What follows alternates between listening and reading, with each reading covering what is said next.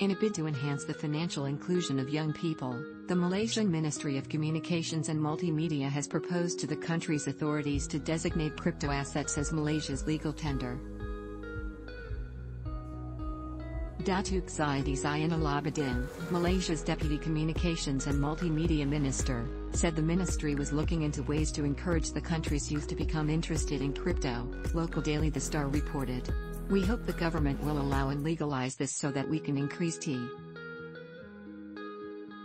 The official made his statement at the Dewan Rakyat, the lower chamber of the Malaysian Parliament, in response to a question posed by Syed Ibrahim Syed Noh from the opposition Alliance of Hope bloc.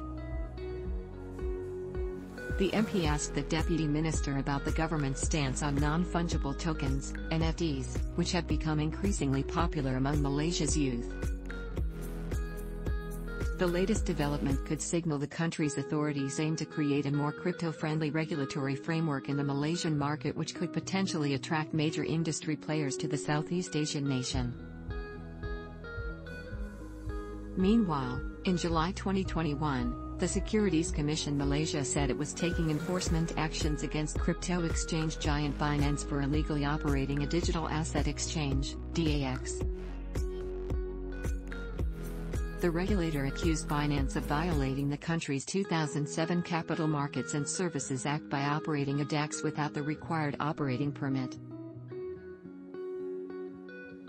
Despite this setback, Binance invested in a local digital asset exchange, MX Global.